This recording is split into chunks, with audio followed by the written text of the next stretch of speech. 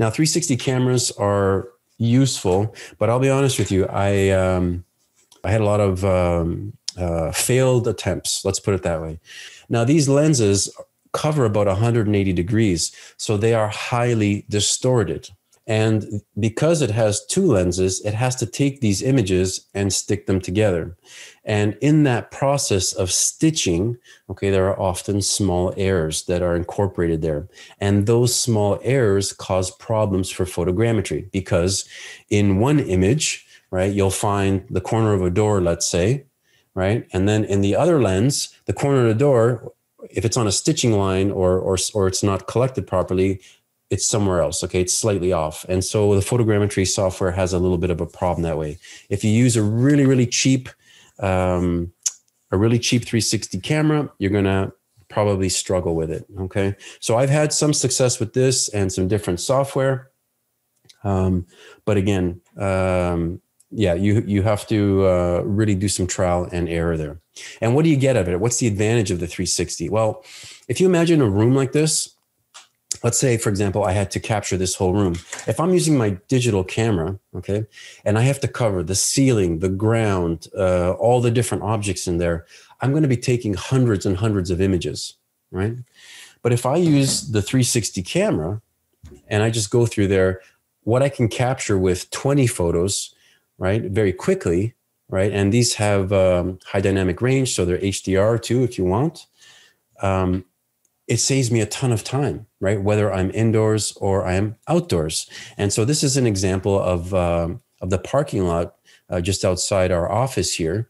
And you can, this was, I probably did a few rows of capture, but you can see that I was able to get the ground, I was able to get the building, and, you know, it's not going to win any awards, but, you know, I was able to get something in a very limited space of time.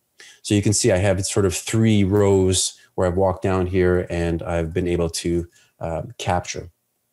Now, this is a low cost camera, but you know, if you want high quality, sometimes you got to go a little bit higher, okay, on the list here. So if you want to invest in a high quality 360 camera, then there are other options on the market. So this is one here. This is from Vice AG, and you can see, right, a very specific tool here, 230 megapixels. So one of the issues with these types of cameras is that the size of the image isn't as large, okay, when it's all put together as, for example, you know, something like this, the same amount of images. It would just be like a huge, massive image. So this gives you a lot of pixels to work with. And when you're working with a lot of pixels, you have a lot of ways to, or a lot of little points that you can select from, or a lot of points that can be reconstructed in 3D.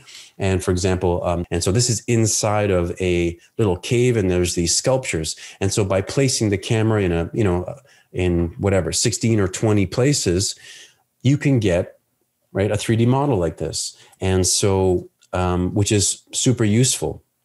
Now, somebody's asking here, what about a camera with 6 lenses, or what about the individual images? So in that case where you have individual images, so for example, if you're using a camera like this on a Nodal Ninja, so they sell these little devices that kind of hold them and then you turn them, use the individual images, right? Then you don't have to worry about stitching, right? And using the 360. So I don't really have a lot of options on this one, and it's just easier to use the panel because the software just does all the work for you.